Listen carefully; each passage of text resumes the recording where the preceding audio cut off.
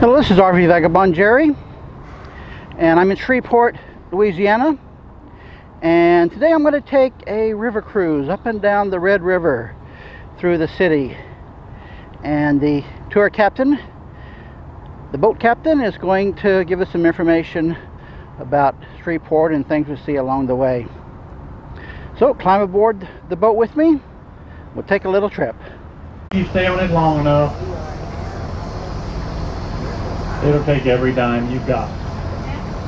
What's that, Winnebago? Yes, it is. Yeah, good one. Actually hit it and what missed it. They had so many collisions on this bridge, they closed the river to traffic in 1939 and didn't open it back up until 1984. And by that time, the steamboat era was done. And I'll tell you more about this bridge when we come back down the river. Tonight, you're in for a treat. They're going to have a concert here tonight, free concert, and it's going to be open to the public. I think it starts around 7 or 8 o'clock tonight. But you can come out here at Riverview Park and hang out all day and all night. It's open to the public 24 hours a day. Tropical forest, the air conditioning died, the plants died, and they shut it down.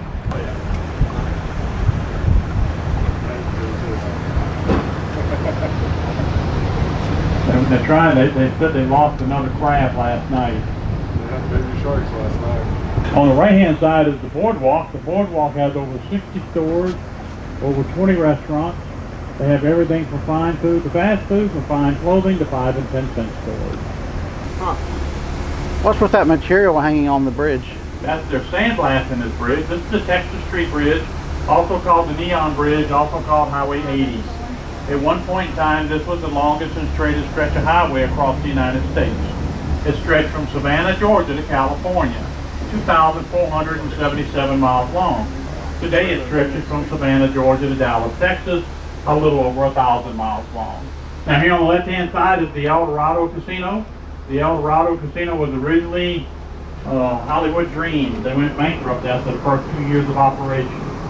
And the next casino is Samstown Casino. Samstown Casino was originally Harrah's Casino. It was the first casino in Shreveport. They came here in 1994. Yeah. So when the water gets up, it gets up to 22.5 feet, and the boat starts coming up with the water. Yeah, you're going to go down there Red River South? Yeah, that's what I was thinking. Yeah.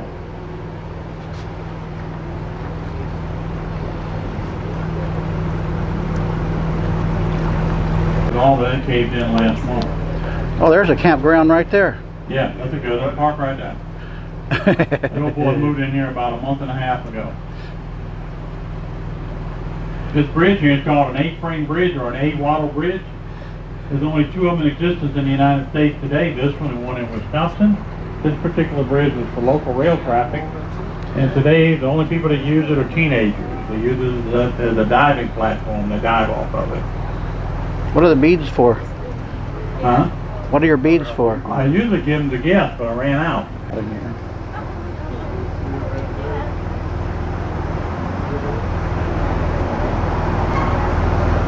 The fishing's pretty good in here. They catch a lot of fish out here. I don't think they catch any tremendous sized fish, but they catch some nice fish. Is this a lighthouse? No, this is an old Confederate Navy shipyard. I'll tell you about that in a few minutes on the way out. Is this a junkyard over here on the right? No, that's his fish camp. It looks like a junkyard. That's like some other fish, man. There's a little buoy. Little thing, you gotta reach down and get a fishing bucket. They took everything out of it with the refrigerator and a television.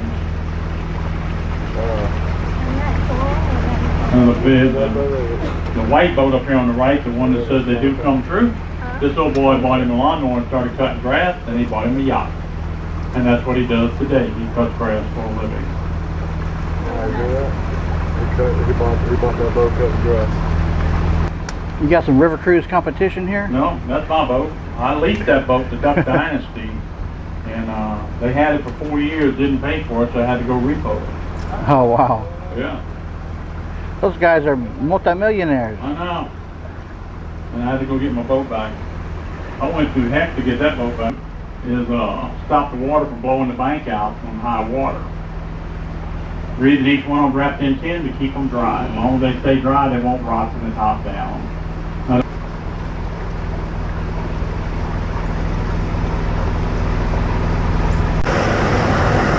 Is that a storm drain over here? That's the city, yeah, the drain, sewer drain is the city. Not the sewer drain, but it's when they have rainwater in the city. They must have a busted line somewhere, water coming from somewhere. Yeah, storm drain.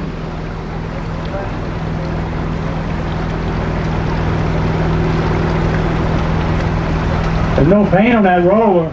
There's no paint on it. On the right hand side, this is the McNeil Waterworks Museum I was telling you about. Also, that's where we get our water from for the city of Shreveport.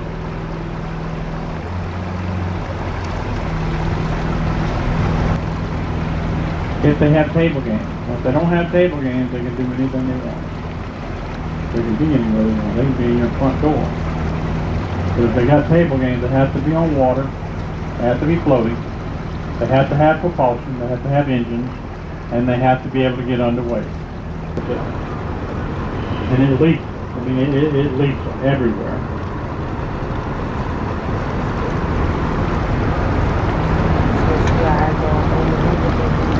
$5 cents a lot. They're about 145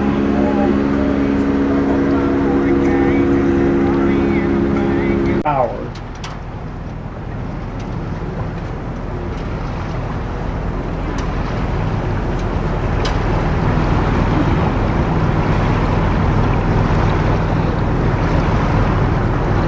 The Horseshoe Casino on the left was originally built for a company out of New Orleans.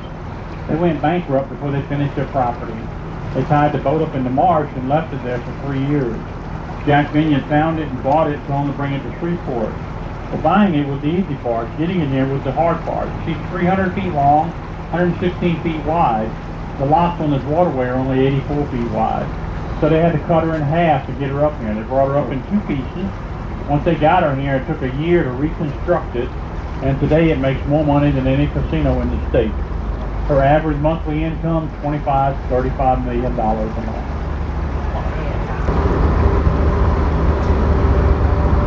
The population of Bossier City is around 84,000 people, and the population of Shreveport is around 200,000 people.